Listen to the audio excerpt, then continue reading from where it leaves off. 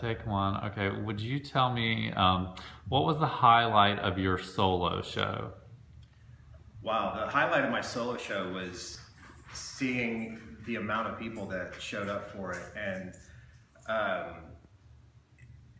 being able to discuss the artwork from people that were legitimately inquisitive about where it came from, what it meant, the materials I used, just to be able to talk in depth about the artwork instead of just someone saying, hey, I like your piece or whatever. People were legitimately interested in how and why it was created.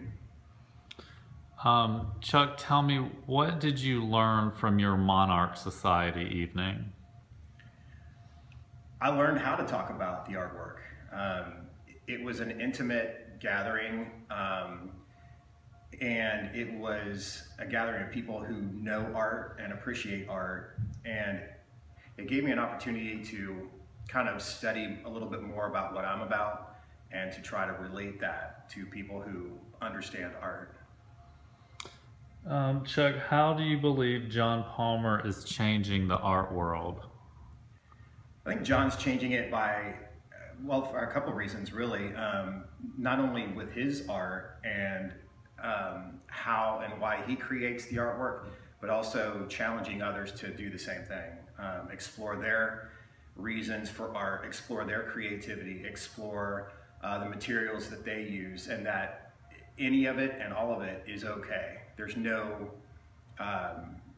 rules, there's no reason to struggle with it. There's only reasons to create, and he's pushing that envelope.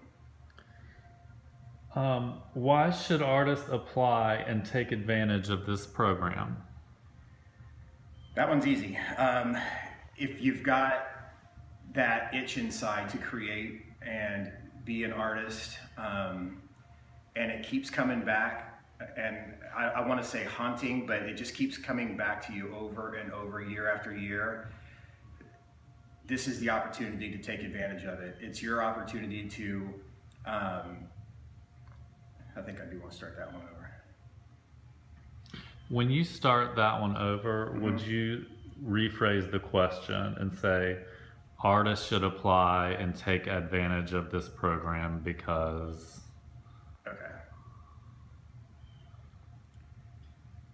Artists should apply and take advantage of this program because it's not only a rare opportunity, but you're going to learn a lot about who you are as an artist.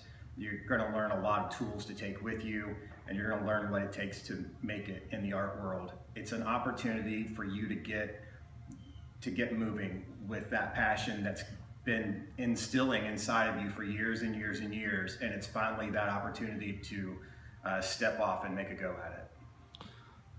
Chuck, do me a favor, and if you would answer again the question, what did you learn from your Monarch Society evening, and kind of rephrase the question again and say, during my Monarch Society evening, I learned.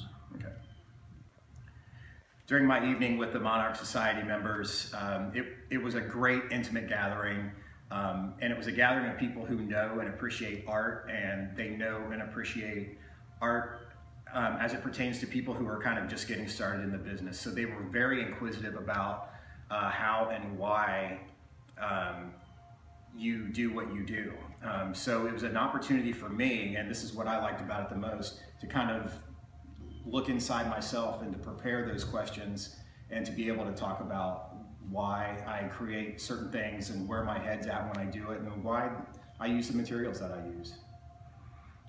Okay, so again with this one, if you'll kind of rephrase the question when you answer, what's the best business lesson you've learned this year?